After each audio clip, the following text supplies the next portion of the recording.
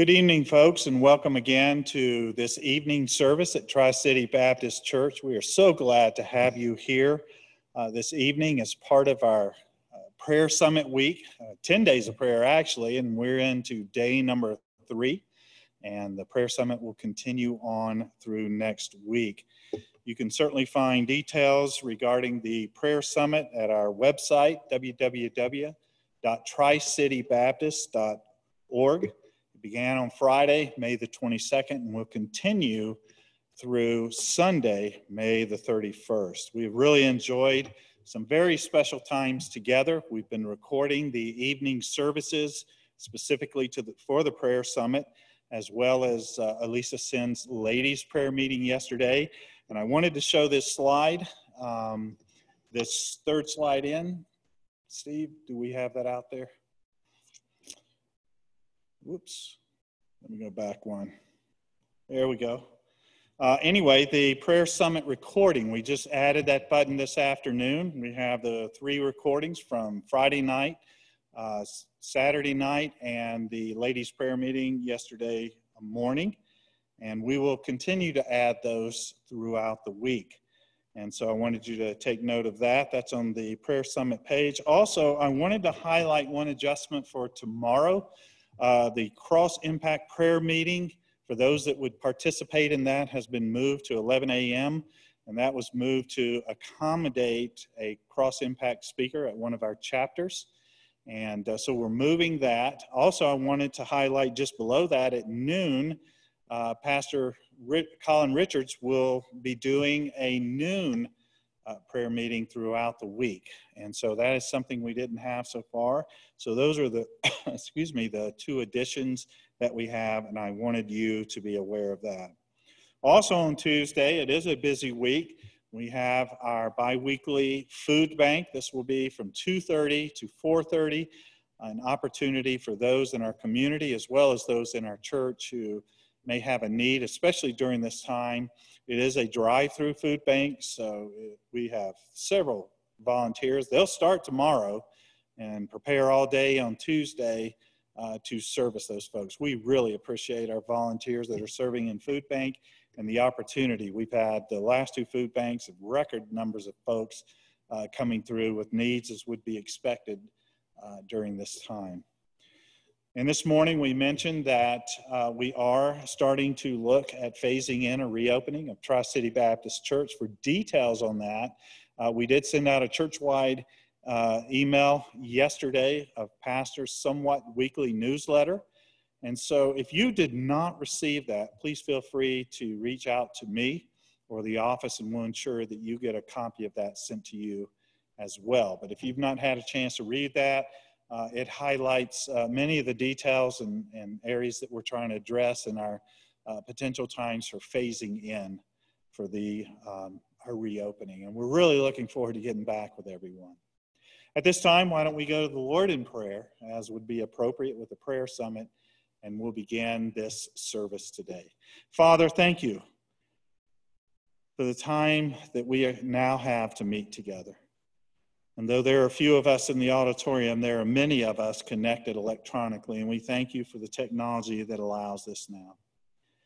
Though it's not an ideal situation, we know that where 2 or 3 are gathered together, you're with us. And we know that even through these means, you're with us at all times. You'll never leave us, you'll not forsake us, and you'll join with us as we fervently seek you in prayer. And Father, you look for our prayers, you look for our worship as a sweet aroma unto you. And so may it be that this season of prayer and this service tonight will be a sweet aroma to you.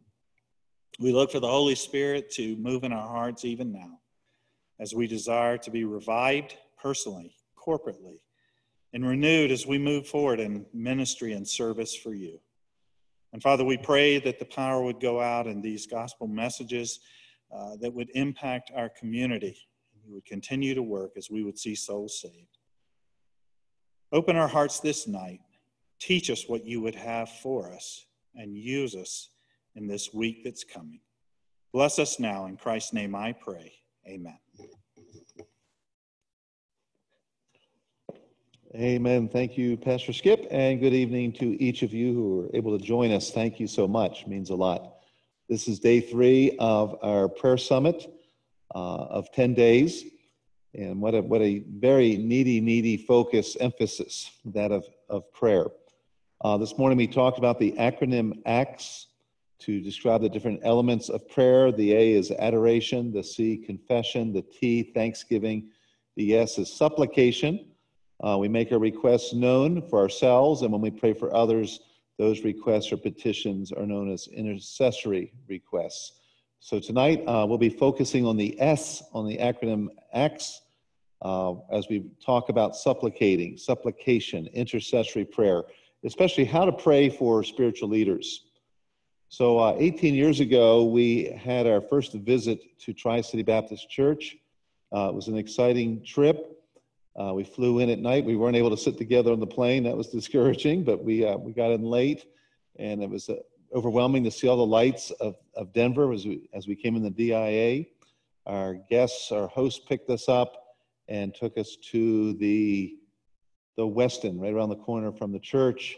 It was late at night, but we anticipated in the morning when we opened up the blinds and the curtains that we would probably be looking at the Rocky Mountains, and indeed that was true. And what a beautiful sight. It arrested our interests and hearts immediately. My first assignment that weekend was to speak to the men. At that time, we had a men's prayer breakfast or a prayer meeting or missions focus on Saturday morning. So my very first message was basically the heart of what I'm going to share with you tonight. So going back 18 years, the very first devotional I gave was this topic, how to pray for spiritual leaders. We're going to be looking at the passages where Paul humbly asked prayer for himself throughout his letters. So you can follow with me this evening. We'll begin in the book of 1 Thessalonians. It is likely that this was Paul's first letter that he wrote. Some debate over that, perhaps Galatians. Both were written pretty close to each other. But let's begin here in 1 Thessalonians chapter 1 and verse 2. I placed this text first because it establishes a pattern in Paul's letters. What we see is he first prays for the individual or the church that he's addressing with his letter, and then later in these letters, he then asks prayer for himself. So there's this very rich theme of praying for one another, reciprocating prayer. So 1 Thessalonians 1:2, we give thanks to God always for you all, making mention of you in our prayers. So that tells us in just one verse a lot about Paul's prayer life. He's one who's walking with God, giving thanks to God. He knows these believers here at Thessalonica, and he's praying for them. And he makes mention of them. The impression is he knows them by name. It's just not a generic, broad sweep, Lord bless all the folks at the church. It appears he remembers, he has taken note, and he specifically prays for those folks. Then at the end of the epistle, chapter 5, you can turn there with me, verse 25, just a really, really simple, generic statement. And if this was the only time Paul asked for prayer, we would I would almost feel disappointed. Paul will pray for you, but how can we pray for you? What are the specifics? What are the details? And so 1 Thessalonians 5:25, he addresses the church properly so, brethren. It's a family. And he's going to ask them to pray. And he says, pray for us. And that makes sense. Only brothers and sisters in Christ can pray effectively to God. God's not obligated to hear the prayer of the unbeliever except when they call upon the Lord in faith. That prayer for salvation, he has so chosen to obligate himself to respond to that immediately. But other than that, unbelievers, he has no obligation to answer their prayers. But in this case, the brothers, we have an access to God through Christ's work. We can come to the throne of grace and we can pray. We can pray for one another. So Paul here says, pray for us. And the verb here, to pray, is actually a command. So he is really putting it very clearly. Look, when it comes to doing church work and mission work, we have got to pray for one another, and it's so important. I'm going to stress that with an imperative, pray for us. To not do so would be to sin. So brethren, pray for us. Notice that he doesn't just simply say, pray for me. He says, pray for us, because typically Paul worked with a team. Yes, there were times he was alone, but when he did his church planting work, there was usually Timothy and him, or Silas and him, or others working together on a church plant. There was a team. And he's asked the church there to pray for that team, of which he was the leader. So pray for us. That's humility. He's an apostle. He's seen Christ. He's had privileges caught up to the third heaven. Wow. But yet he asks for prayer. He realizes his need of dependence upon God. He realizes his need for others to intercede for him. So pray for us. When I think of our church family right now, as we talk about praying for your spiritual leaders, I'll just give you an overview of our staff and some of the people that I think these petitions, these intercessory statements are extremely applicable. Obviously, as your pastor, senior pastor, we then have, and no list of in the sense of importance, they're equal, we're all co-laboring, we're all friends, but we have Pastor Skip Hunter now, Shields Hunter, as our administrative pastor, also helping and support to several departments, the Young at Heart department, and some other areas of ministry. So Pastor Skip's been with us from the beginning of the year, doing a great job. I don't know what we would have done for this crisis without his willingness to put in very long hours and administrate. So thank you, Skip. But to pray for us, that would include Skip. To pray for us would include Dr. Brian Malik. Brian wears several hats and has done just an outstanding job with the children's ministry as well as overseeing the missions department. And that's no small task. That's a big, big responsibility. And pray for him. Pray for him in these responsibilities. Pray for us. Nathan Stedman, at the beginning of the year, I said, Nathan, we are several staff members behind. We haven't backfilled yet, and I'm going to need you. You've got to put your big boy pants on. We got work to do. Roll up your sleeves. And Nathan did just that all year. Has just been working, filling gaps, helping in areas even outside of his own department, just filling gaps. How can I help? How can I serve? And so when I say, brethren, pray for us, that would include praying for Nathan Stedman. When it comes to our young adult singles and our young married, we have not yet backfilled to place a pastoral leader over those departments. Thankfully, Josh and Liz Conable, Brendan and Sarah Penley, and Jamie and Debbie Dirksen, they have kept the singles ministry going forward. We're indebted to them. Thank you, all three of these couples, for their work.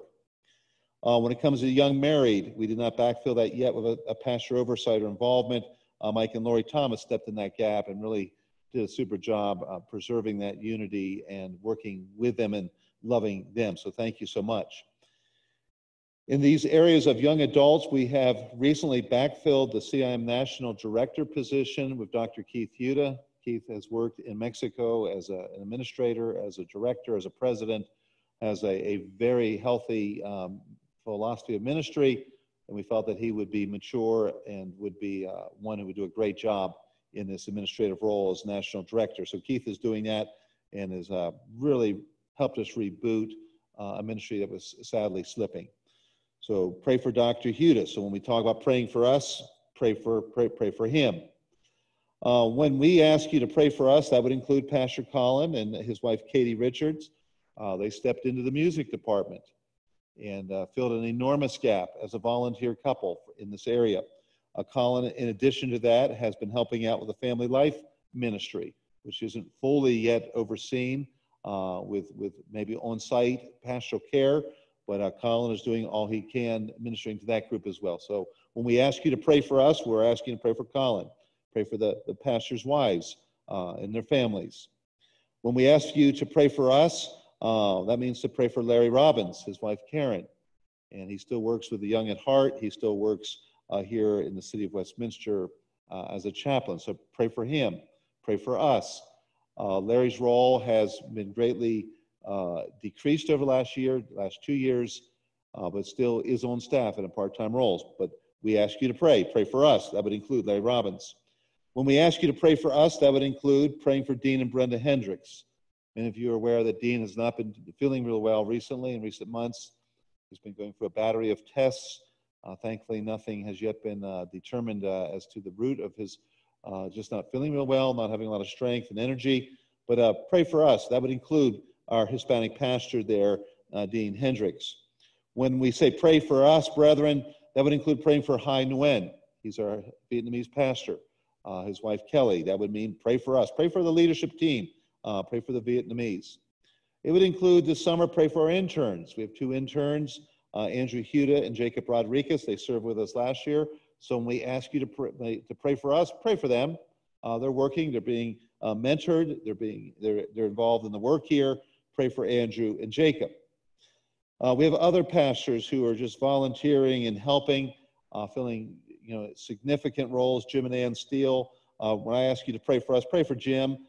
He has filled in a lot in the teaching area with Young at Heart and brings a great theological balance to the table. So pray for us, pray for Jim, pray for his ministry and teaching. Before the COVID-19 and for the last couple of years, Don Metzler has done a yeoman's job here weekly with a prayer meeting and Bible study. We'll see where we are when we get back to normalcy. But when we ask you to pray for us, men like Don Metzler, what a servant. Thank you, Don, for your labor of love, working with the Young at Heart in the prayer meeting. We have Ken and Jolene Fulton helping out with the ABF. Thank you. Pray for us. Pray for Ken. Pray for his ministry in that role. Pray for Ed and Marlo Bulkley. We've been asking Ed to join us for some meetings. We're praying about some help in the area of counseling. So when we talk about pray for us, pray for these men, pray for these wives of the men, pray for these families. I would also add, when I say please pray for us, pray for our missionaries. We have about 40 plus missionary families that we regularly support. Let's pray for them. Let's pray for them specifically, but let's pray for them. So brethren, pray for us. So when talking about praying for spiritual leaders, at least for our purposes tonight, pray for these, pray for us. Spurgeon was asked when his ministry just amazingly grew in London, the largest non-Catholic church in the world. And he was asked, really, what is the key to your ministry's success? And he would say, always, it was because people prayed for him. He said, my people pray for me. And I would say, please pray for us. If we're going to have success, any eternal value, it's going to be through the work of the Spirit of God and people praying. Pray for us. Now, let's walk through these epistles of Paul and begin identifying more specific ways to pray rather than just praying generically to be blessed. Let's talk about some of these specifics. So if you would turn with me to Philippians 1:19 through 20. Here the Apostle Paul is not actually asking them to pray. They already are. And everyone would love a church like the church at Philippi standing behind them. This church gave to Paul. This church prayed for Paul. This church sent encouraging workers to Paul or a worker to Paul. This is an amazing church and a church we would strive to want to imitate. So Paul's writing to them. He's in prison. This is a prison epistle. He says, for I know that this shall turn to my salvation. He's saying, I'm in a situation right now. I'm in prison for my faith. And for me to be saved, not spiritual salvation, that's not in view. It's physical deliverance. To be delivered from jail, to get back on the streets to preach, to plant churches, to do the work of an apostle. He says, for I know that this shall turn to my deliverance or salvation.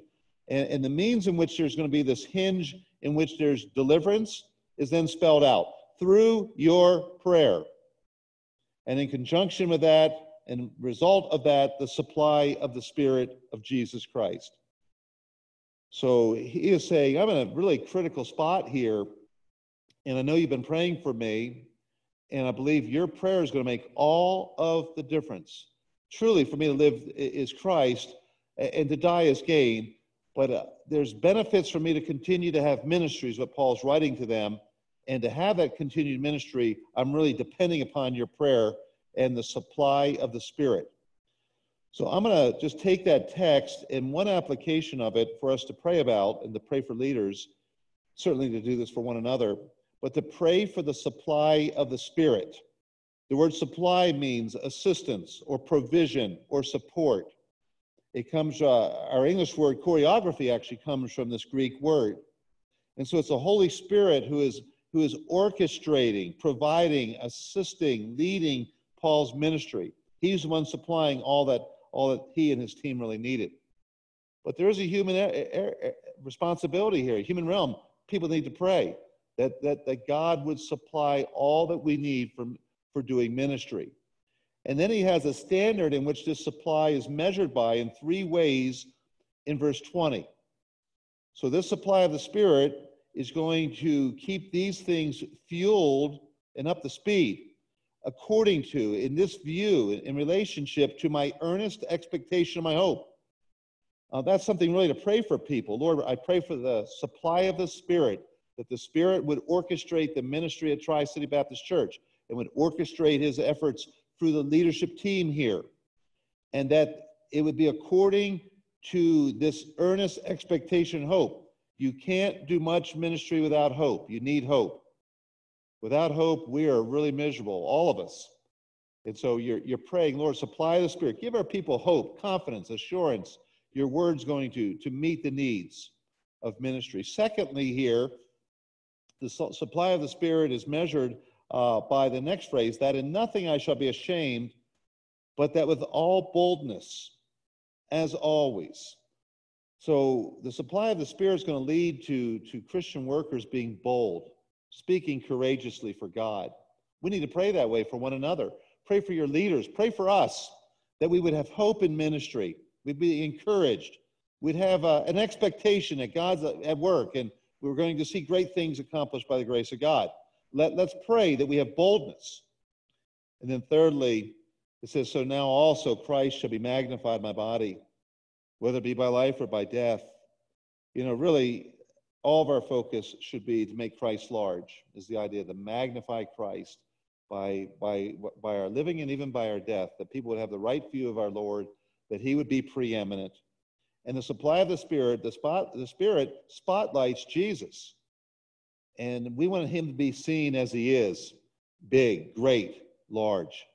So there's a wonderful prayer request here in this heading, pray for the supply of the Spirit for your spiritual leaders, that the Spirit of God will meet all the needs that we have to do the work of the Lord. Secondly, another request is to pray for the support of the saints. Now, the irony of that statement is that the church, they're begging, praying, pleading with Paul to take the gift they want to give him and then to take that upon them so they can continue some unique partnership, koinonia, fellowship, participation with other saints. And so this category, very broad, but certainly to pray for the support of the saints, we need the supply of the Spirit. We need all the spiritual resources to do ministry, but there's also physical elements to ministry, physical support. Verse 5 says, and this they did, not as we hope, but first gave their own selves to the Lord, and then unto us by the will of God. So they had a heart where they dedicated themselves to God, and that led to a spirit that desired to give. It's more blessed to give than to receive. Paul's ministry needed financial support, although he never personally asked for it for himself. He would be very pleased to ask for finances for others, but his support came from self-employment, tent making. His support came at times from the churches he was ministering in, or at times his support actually came from other churches. But there's a lot of expenses for Paul. You know, there's housing, there's transportation, there's medical expense when he didn't have Dr. Luke with him. There's often legal expense. And so when he didn't have Zenas the lawyer, there was those type of expenses. And so ministries need the support of the saints. Pray for that. As we assess where we are financially, the Lord is blessed despite the COVID-19. God has been meeting our needs here abundantly, thankfully, graciously. We've been able to manage the expenses so that the income still exceeds the outgo. So we have been very graciously blessed by God. But you need to pray. You need to pray for those. Pray for us. Pray for our missionaries. We have continued sending monthly support as we've committed ourselves to every missionary. They have not missed a check. They've been sent out as they are, very much, very religiously on time. And they appreciate that. But not every church and not every supporter is going to be able to continue to support some of our missionaries. We will anticipate some of our missionaries will be needing more support because some churches just can't do it. And so I think it's a very important application night to pray for our missionaries, to pray for their support needs to be met so they can keep doing the work without some of these distractions. So pray for the supply of the Spirit. Secondly, pray for the support of the saints. Thirdly, Paul's going to ask in the book of Colossians another specific prayer request. In fact, it's a command. Verse 2 of chapter 4, he says, continue. Continue in prayer. Continually continue. The idea of the verb here to continue is to attach yourself, to wait on prayer, to make prayer just a part of your life, where you're not separated from a life of prayer, but you're continually praying, and you're attached to prayer. It's just part of you. It's who you are as a believer in Christ. You're a praying person. And then he says, and watch, be alert. Don't go to sleep. And then in your alert state as you're praying, pray with thanksgiving. We talked about the ACTS acronym. A, adoration. C, confession. T, thanksgiving. Here we go. So pray alertly. Pray with thanksgiving. Make this an additive to your prayer. Keep that focus. This is the will of God for you, to give thanks for everything. And so stay in the will of God. Stay on target with thanksgiving. And then he says, with all praying also for us. Here we go. Pray for us. But he goes beyond just the generic, brethren, pray for us, to spell out how he wanted them to pray. So the saints at Colossae says, you pray for us with this purpose, that God, with this result, that God would open unto us a door of utterance. The King James word there, the Greek word behind that is logos. That's the word. So pray for us that we would have an opening to speak the word, to speak a word. And the gospel is what is in view here, to speak the mystery of Christ. That's the good news, the gospel that Christ came, died, buried, rose again. So he's asking them to pray for open doors to speak the word. They're missionaries. Let's say they have their support. Let's say they have the supply of the Spirit. Now they need an opportunity to proclaim the gospel. And he says, I'm in the jail for this. This is another prison epistle. You know, I was speaking, and for this I'm in jail, for my faith and for my proclamation of truth. But do pray that I have opportunities. And you think about it, he's in jail. How many opportunities do you have? Oh, he's going to witness to the guards. He's going to witness to the jailer. He's going to witness to other people in jail around him if he's in distance for them to hear him. But he's praying for opportunities. Pray for us. We have opportunities to get the gospel out. And that when I do have these opportunities, that I may make it manifest with clarity. And you would think, you know, Paul would be, as a scholar, as one who had been preaching for years, you'd think he would have it down by then. But there are sometimes you just jumble all your words together, and you can't put it all together clearly with clarity. And as he is asking prayer for here, that I make it manifest as I ought to speak. This is the way I should communicate. But it's a spiritual discipline, and there's a war going on as it comes to communication. So pray, he says, for an opportunity, an open door to speak the gospel. I'm always nervous when I think about this prayer request. Boy, you start praying for us that we have doors and opportunities to preach. That scares me a little bit. So what might that lead to? Because I believe God answers this prayer. So as you pray for us, let's pray for opportunities. I love it when I see our staff preaching here at church in different ways. I love it when our staff is preaching whether it be at a camp, the Infinity Camp or Camp Grace, or to see our staff preaching at a youth conference or a men's retreat or whatever it may be. That's encouraging when you have a multi-staff preaching in different places, using their gifts for the glory of God. That's encouraging to see. Pray for our missionaries that they too have opportunities to speak about the mystery of Christ, the gospel of Christ. Now, as I think about being scared a little bit about what that might lead to, that leads us to the next prayer request. So Paul in the book of Colossians asked that they pray that he would have opportunities to speak, doors that would be opened. And when he had those doors, to speak with clarity. But also when those opportunities come, that we wouldn't shrink in our spirit. We know that God hasn't given us a spirit of cowardice or fear. But our nature's that way. Timothy's nature was that way. And so in Ephesians chapter 6, verses 18 through 20, there's a fourth request that I would note to this evening. We're to pray for the supply of the Spirit to be provided for every worker. We're to pray for the support of the saints. We are to pray for these speaking opportunities. And when they come, that we take advantage of them and speak with force and conviction and power and boldness and courage. So he says here, praying, and this participle here is a present tense. Keep on praying always with all prayer. Keep petitioning God. Keep bringing these requests before God and supplication. So these requests go beyond just praying for yourself. Pray for others, intercede, and do this in the realm of the Spirit. So as you're praying, there's a relationship to the Holy Spirit. And you're asking him to fill God's servants to preach and have opportunities and to have power, to have boldness when they preach.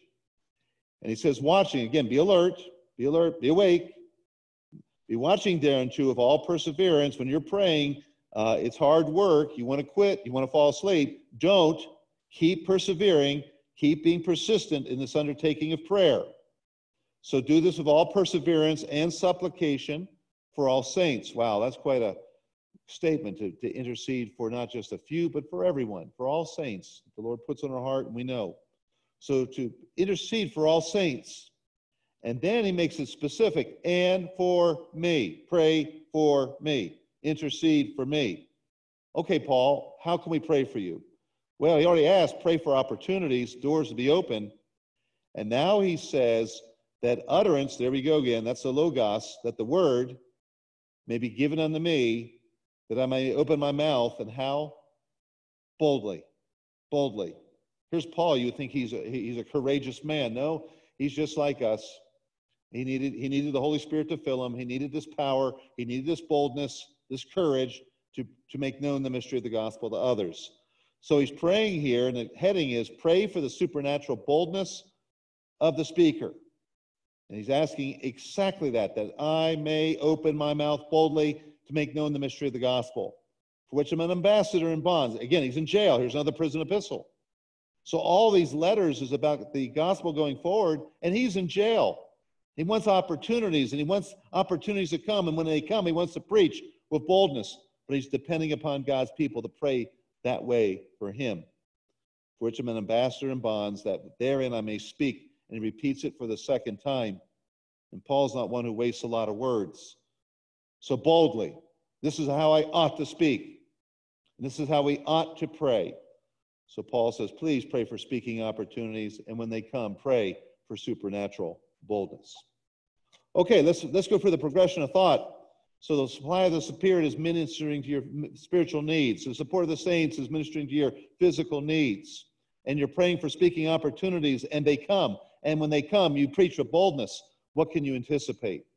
You can anticipate revival and rejection. And so watch what happens here in the next request, number 5 of 8. 2 Thessalonians 3:1. As he concludes this letter, he says, finally, as I wrap this all up, brethren, pray for us. So once again, pray for us. Pray for spiritual leaders. Okay, Paul, how can we pray for you specifically? Thanks for asking us to pray.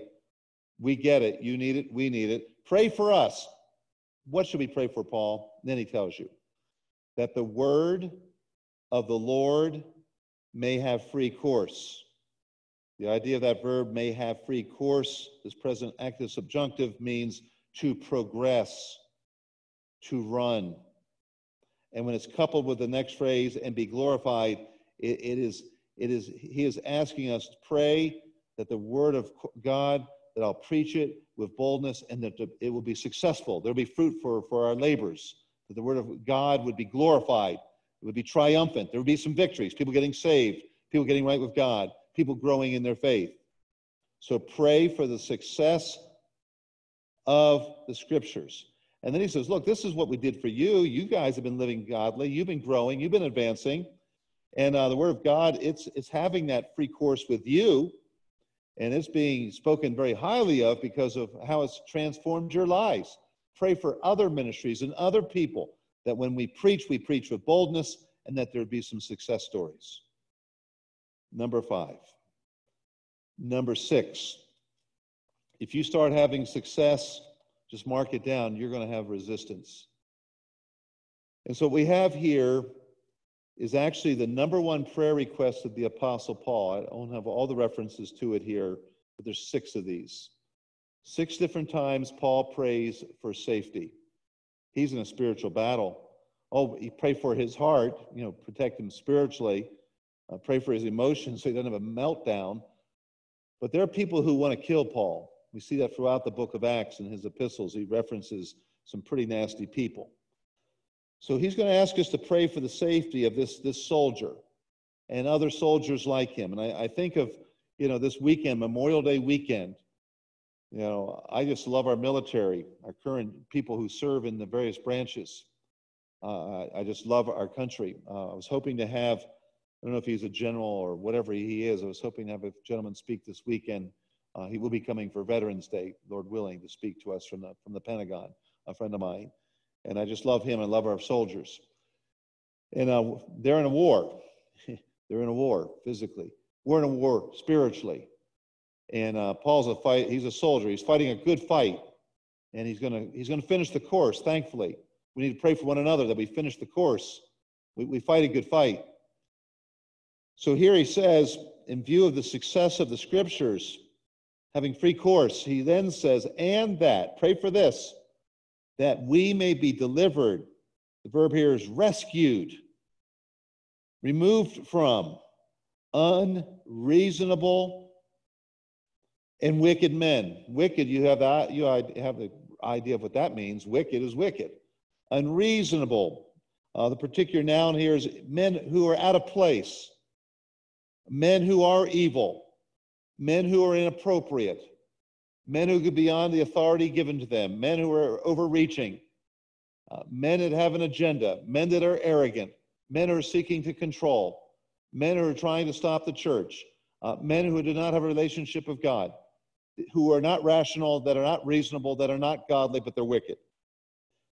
And as we seek to open our church in 2 weeks, 2 Sunday nights from now, as the Lord allows, I'm hoping to be able to look out here, and we'll have it properly stationed where people can come in, and there'll be at least 6 feet or so between the individuals and families. We'll have families stay together.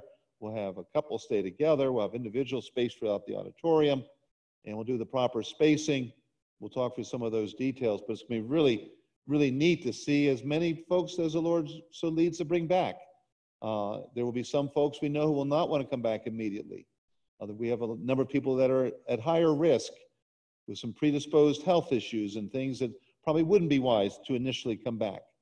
But for those who believe God would have them rejoin the services as we begin with an evening service. I look forward to looking around our auditorium once again. I look forward to us singing some songs as a church. And I don't know how people can go 3 months without church, but there's a lot of Christians, sadly, who've said no to church and have been out of church for 3 months. They've chosen that. They have said this isn't essential to their Christian walk, which is just absurd and tragic. But when we open the doors and people start coming back, how will our government respond? We'll hear more from our governor this week. He has a plan. It's very restrictive. I don't think it's based on the science. I think there's other agendas. What will the government do? Well, that's always a challenge. Life has its challenges. We must live by faith. We're going to take the high road in this case. We're going to start our services back up. We're going to incrementally and safely work to full services in due time here for these next few weeks and months. But what about people who will resist that, who are unreasonable? What do we do? Well, the first line of defense is stated here. Paul's saying, please pray that I and we would be delivered as we do our work and worship for God from unreasonable and wicked men. For all men have not faith. That's so true. And so this is the number one prayer request, 6 different times. I'll give you a second one here. Same theme, pray for the safety of the soldier. Romans 15:30, verses 30 and 31a. He says, I beseech you, I beg you, brethren. Again, he's talking to the brethren, pray for us. Brethren, for the Lord Jesus Christ's sake. Here's the motivation, for Christ's sake and for the love of the Spirit. I love that phrase, for the love of the Spirit. Is that an objective genitive or is that a subjective genitive? As an objective genitive, do we get motivated in our service for the love of the Holy Spirit, where he's the object of our love, or the love of the Holy Spirit, where we're the object of his love? So who's the object? Are we loving the Holy Spirit, or is the Holy Spirit loving us? If the Holy Spirit's loving us, then that's a subjective genitive. He's the subject of the verb. If he's the object of the verb, that's an objective genitive. But it's written in such a way, maybe both are in view. We should serve God. We should pray. We should strive together because God loves us and we love him. Regardless of your view of your interpretation of the genitive use there, the noun, we all know that God first loved us and then we loved him. I think that's a good order. It's a biblical order. In the beginning, God's always a good order. And so we have here, for the love of the Spirit and for Christ, for these two persons of the Trinity, and of course the Father, that you strive together with me in your prayers to God for me. He's trying, what higher appeal could he ever make? What greater motivation could ever be given? He's saying here, on the basis of God and your love for God and his love for you, please pray for us. And with me in your prayers, please pray for me. Pray for us.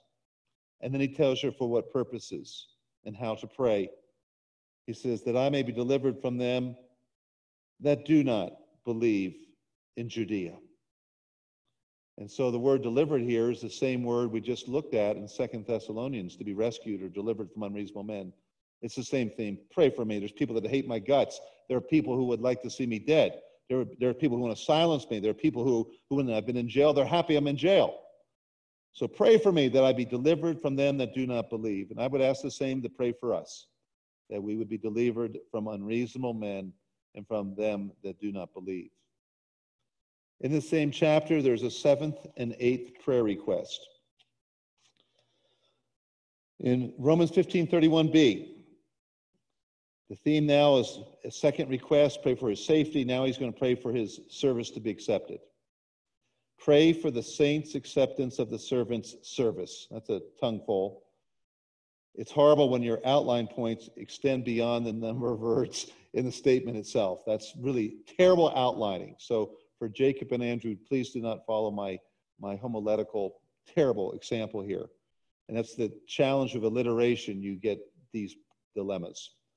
But Romans 15, verse 31b, he says that my service, my diakonia, my deaconing, my service, and the service in view here is that the church in Jerusalem is struggling. There's a lot of physical needs, and Paul has been raising up an offering, a mobile food bank, to go to Jerusalem, where the Gentiles in the newly formed churches in the empire are actually giving to their Jewish brethren. And Paul is very concerned that the Jewish Christians may not even take the gift because it's coming from Gentile hands. And Paul's been teaching that the middle wall of partition has been taken down, that the church, both Jew and Gentile, stand before Christ on equal ground. Both male and female stand before Christ on equal ground. Both servant and master stand before Christ on equal ground. And now he has an opportunity to demonstrate it in action, saying, look, here's your brothers, these Gentile Christians who want to serve you, love you, help you. Please accept their gift. But Paul's not real sure if they will. Most problems on the mission field is Christian workers not getting along, not accepting one another's service and their calls and their ministries and their focus. So he says, would you pray for me? He says that my service, my ministry here, which I have for Jerusalem, may be accepted of the saints, that they'll accept what I've done and those who've done it with me, who've partnered to try to help. Would you pray for that? Pray for the saints' acceptance of the servant's service. And then finally, the 8th prayer request, same chapter, is, of course, when you string together all these prayer requests and activity that is generated, you've got one who's supplied by the Spirit of God. You see one whose physical support is provided. You see one who's praying for opportunities and has them. And once has them, he speaks boldly, because prayer has been offered that he would preach that way as he ought. And then, as God so wills, he wants his word to have free course and run and progress and advance and be glorified. And of course, when you start to see progress and fruit and results, then it's met with resistance. And then you have to pray, oh, Lord, help me, folks. Pray for me that I be delivered from, wicked and unreasonable people. And then even when it comes to Christian ministries, pray that other Christian ministries being worked together and accept one another and accept what we're trying to do for the Lord, that we don't compete, we're not jealous, and we're not stupid. So pray for this. And what you're seeing here, it's a battle. And I think the most difficult of all works is gospel work, because it's eternally essential. And so we who are serving the Lord, and it doesn't have to be those who are on, quote, a staff that are in the midst of this battle. All Christians are in this battle. And the reality is Satan wants to wear down the saints. As the book of Daniel says, Satan wants to just wear us out, where we're burned out, where we're tired, where we do grow weary in well-doing. We're just run ragged. We're veneer thin. And you just feel this with Paul as he writes this last request for spiritual refreshment for this slave, this doulos. He says here, pray this too, that I may come unto you, and I wouldn't be so wore out that there's no joy left, that's all been squeezed, but that I come unto you with joy. That my spirit, there's a lightness to my spirit, that there be joy by the will of God. And then would you pray that I come with this attitude and spirit, and that when I'm with you, pray for this, that I'll be refreshed. And you think of that verb, that's a really long verb. Wow, just looking at the Greek letters, it's almost like a whole alphabet. This may be refreshed. I'm tired just looking at it. But he's saying, would you pray that when I get there, I could rest there, I could get some relaxation. In some cases, that verb is actually used for the word sleep. Maybe I get caught up in my sleep, get refreshed a little bit of a sabbatical, you could say, some rest. And he's asking for prayer for that. That's important. It's been fun to watch the last couple of years. Our leadership has tried to help us to have at times some refreshment like that. Actually, in 2018, we were very close to starting a sabbatical for a short window of time to fulfill this text that you might be refreshed. And then we had some issues with our staff, and we as a leadership team said this is not the time to do that.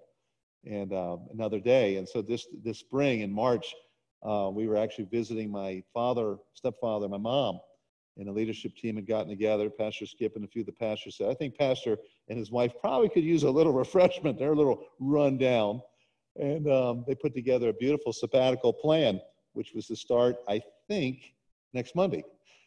And that's changed. And we don't begrudge that at all. We're in a different circumstance. It's certainly not the time to be refreshed. And what's amazing is the Lord is more than able to give refreshment to God's people without, quote, a sabbatical. I believe he gives that to us by his grace. But it's also something Paul asked for. He needed at times rest. You need rest. We can't violate the law of the Sabbath for too long without paying a price. So all of us, there's a balance in the Christian walk. Yes, we should work. Paul says, I labored more than any of the apostles. He wasn't bragging. He was just saying he just worked. He was single. He was free to do that. And he worked. No one could keep up with his work ethic. He was a powerful man. And yet he wore thin. He moiled and toiled. He was wore down, veneer thin. And Paul's saying, look, when I come, would you pray that there'd be some refreshment? And we all need that. We're going through a very challenging time of COVID-19. It's just not your life that's been affected. It's the church life and church workers' life. It's been missionaries' lives. And in many cases, our workers are working harder, literally, than ever to try to somehow sustain the ministries and to keep people in touch and try to move forward. So let's pray for one another. There would be the refreshment that Paul here prays for. So in summary this evening, pray for your spiritual leaders. Pray for us. In review, what does that look like? There's 8 specific prayer requests that I've covered tonight. 6 of them are explicitly given by Paul. 2 are implied or inferred from the passages I read. But let's look at these and then we'll close in prayer. Pray for the supply of the Spirit. The Holy Spirit orchestrates the ministry, that we're Spirit-filled and Spirit-led people. Secondly, pray for the support of the saints. Got to be support. Ministries need to run. There's physical things that are needed. Pray for the support of the saints. Especially pray for our missionaries that their support needs are met. Pray for the speaking opportunities of the soul winner. Pray for those. I'm always nervous when my wife starts praying for me to have opportunities, because every time some unique opportunities come. What's ahead of us if we pray like this? Lord, give me an opportunity to witness. Give our speakers, give our leaders some spiritual opportunities as well. And when we have those opportunities, pray for the supernatural boldness of the speaker. Let's be courageous. Let's maximize those opportunities that come our way. And then when they come, let's pray that faith would be mingled with the word. There would be success of the scriptures. The scriptures would have free course and be glorified. And let's pray for the safety of the soldier. We're in a battle. Satan would like to take any one of us out. So pray for the safety of the soldier. Pray that we be delivered from temptation and from the evil one. Pray, seventhly, for the saints' acceptance of the servant's service. Let's pray. Let's pray we can work together, that we have a big picture of what the church really looks like, this oneness, this unity that we endeavor to maintain. And finally, let's pray for the spiritual refreshment of the servant and for the believers, that we would have a joy, that we wouldn't just be running to the ground and joyless, where we're just persevering, running it out, trying to just push our way forward through it. Let's pray that we have a spirit of endurance, but that it would be a joyful endurance. And so let's pray for the necessary refreshment that all of us need, and pray for us that we would receive that spiritual refreshment as well. I would take to heart these 8 points as we ask at times for you to pray for your spiritual leaders. No better example than Paul here saying pray for him and his team in the way that he stated. So let's take note of these. Let's pray more specifically, more fervently. Let's intercede with our supplications for the spiritual leaders. Let's pray. Heavenly Father, thank you for this evening. Thank you, Lord, for these words from Paul. Thank you for his humility, that as an apostle, you would think he wouldn't need any prayer, but he needed it more than anyone. And Lord, spiritual leaders need prayer. We think of Spurgeon, who had such great ministry success, and it was because his people prayed for him. May we have great spiritual success here because our people pray for us. Lord, do a great work. May our church family through this prayer summit get a greater burden for praying for their pastors and leaders and missionaries. May this burden carry on beyond the 10-day prayer summit. May we be men and women who are diligent, standing in the gap, interceding, praying for others. Lord, thank you for this night. Thank you for this good day. We look forward to the services this entire week. And may people have a joyful desire to join in each of these as they're able. So, Lord, thank you for this good Lord's Day. Bless us this week. Use us as we serve you. Do indeed give us opportunities to get the gospel out and give us boldness when they come. We pray in Jesus' name, amen and amen. Well, folks, great to have you out this evening. You can join us at 7 o'clock tomorrow morning. There's a CIM meeting at 11. Colin Richards is going to step in this week and start speaking on prayer and the role of the Holy Spirit in prayer. So that will be at noon. So if you're in a position to step in on that, join that meeting, please do. And then tomorrow night, Pastor Skip Hunter will be speaking at 7 on the topic of prayer. Next Saturday, as I mentioned in my newsletter and this morning, we will pray about our reopening. We'll share more details with you, how that looks. You might have questions and answers. Please forward them to our pastors or our deacons this week or next Saturday night. Let's take some of those questions and try to come together on the right sheet together to reopen the church. Well, Lord bless you. Have a great Memorial Day tomorrow. And we look forward to seeing you as early as possible, as early as 7. Lord bless you. Bye-bye.